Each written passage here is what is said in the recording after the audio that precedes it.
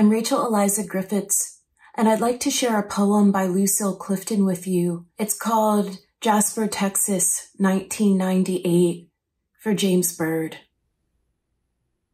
I am a man's head hunched in the road. I was chosen to speak by the members of my body. The arm, as it pulled away, pointed toward me. The hand opened once and was gone. Why and why and why should I call a white man brother? Who is the human in this place? The thing that is dragged or the dragger?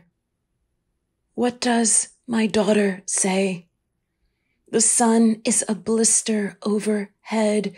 If I were alive, I could not bear it. The townsfolk sing, we shall overcome, while hope bleeds slowly from my mouth into the dirt that covers us all. I am done with this dust. I am done.